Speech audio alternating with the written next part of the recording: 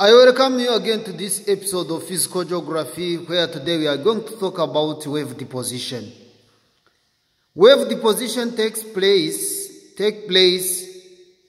when swash is more powerful than backwash. So meaning that when swash is more powerful, it will bring a lot of roads toward the coast. And when it reaches there, the backwash become too weak. It will let those roads to be deposited at the coast. So therefore this will lead to deposition.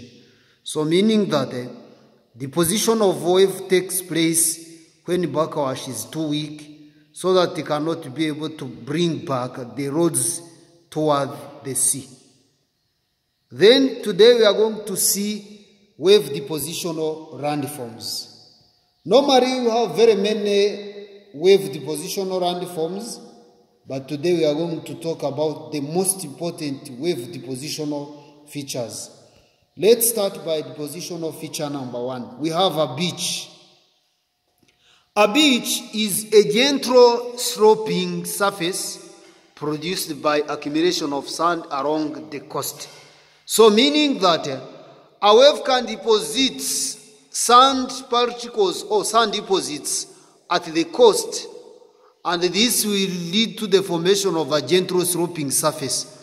Such a gentle sloping surface is called a beach. Let's look at different types of beach. Normally we have 3 main types of beach. We have a bay beach. This is formed when material are deposited at a head of a bay due to wave deposition. So meaning that this is a bay. This is a bay. This is a bay. Remember that here we have water. This is the sea water, and just unlike a bay is a part of water entering into the land.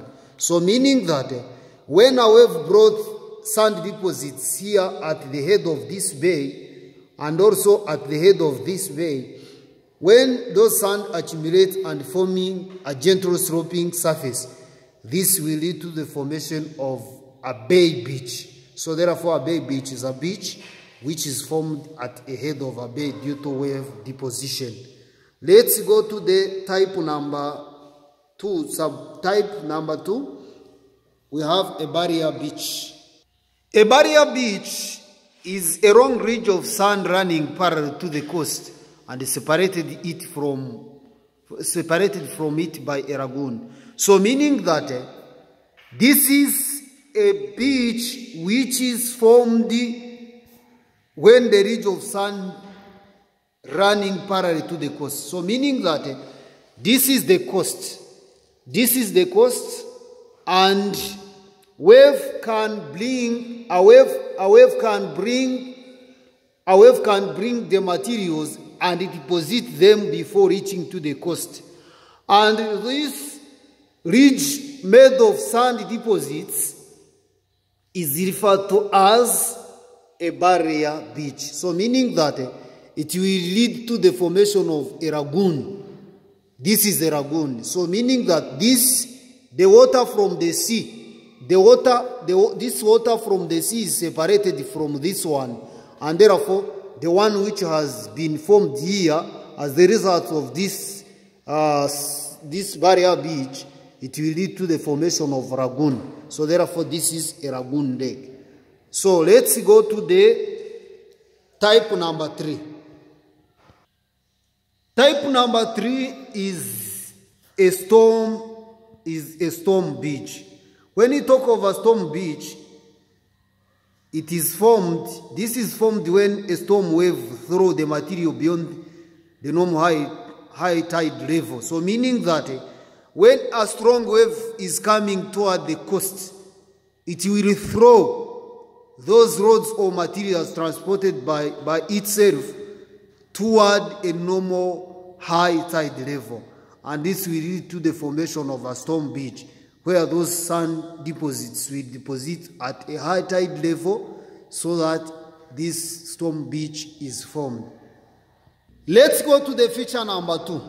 Remember that we are talking about wave depositional feature or wave depositional landforms. So the first landform is a beach. Then the second one is a sandbar. A sandbar are those are formed when sand depositional materials join the two headland. They are formed when sand depositional materials join the two headlands. So meaning that a wave can bring sand depositional materials here. Those are sand depositional materials.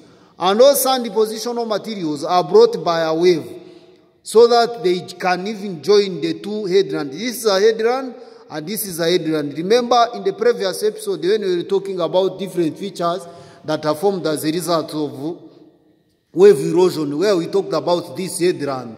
So meaning that when the sand deposit is going to join the two headlands, this will lead to the formation of a sandbar. Therefore, this is the meaning of this sandbar. Let's go to the feature number 3. Feature number 3 is long shore bar or offshore bar. An offshore bar is a bar which develops along a very gentle sloping coast and running parallel to it. So meaning that here we have the coast. This is the coast. And wave can bring the materials and deposit them here. But when they are deposited here, this must be parallel to the coast, or it runs toward the coast. And those depositional material will lead to the formation of a gentle sloping coast. And therefore, such a feature is called an offshore bar or a longshore bar. Let's go to the feature number 4. The feature number 4 is a spite. A spite is a low-lying deposit of sand which develop at the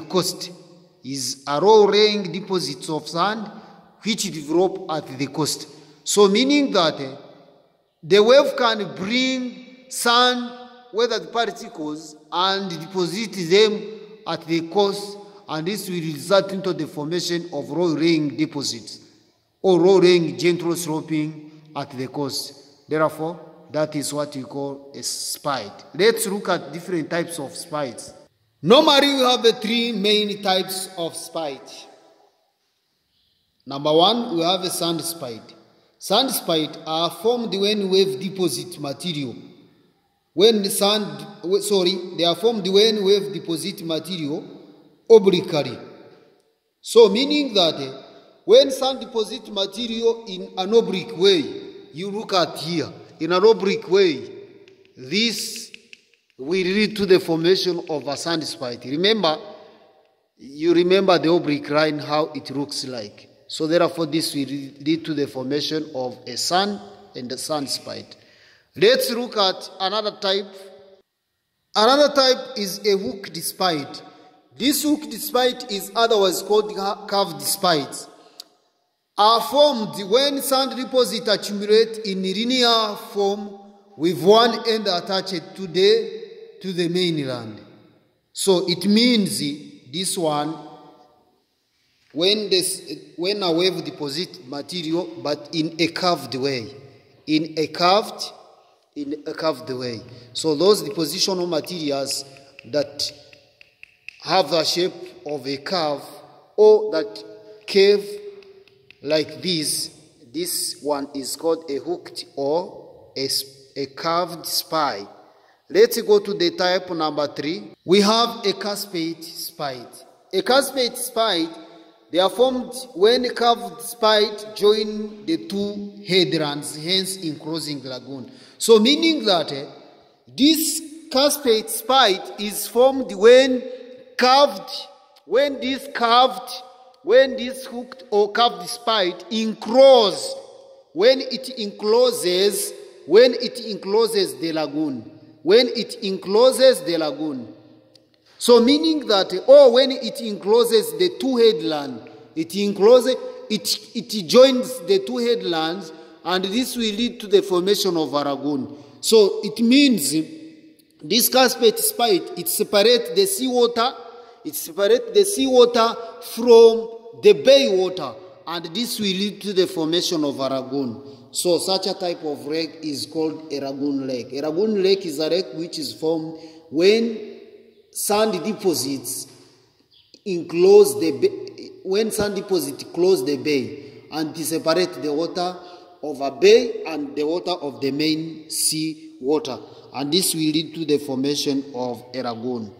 So let's go to the feature number 5. Feature number 5 is a Cascade foreland. A Cascade foreland, this develop when lagoon enclosed by Cascade Spite is enclosed by vegetation. So meaning that, remember when we were talking about Cascade Spite, we have said that a Cascade Spite is formed when curved spite or hooked spite join the two headlands and hence enclosing lagoon. Here we have this one is a Cascade spite. So meaning that when this Cascade spite is colonized by vegetation cover, so those are vegetation cover. So when it is colonized by vegetation cover, it will lead to the formation of a Cascade foreland. So therefore, we can say a Cascade foreland, it is a wave depositional feature that is formed when a lagoon is enclosed by a Cascade spite. When a lagoon enclosed by a Cascade spite is colonized by vegetation cover, and therefore this will lead to the formation of a Cascade spite.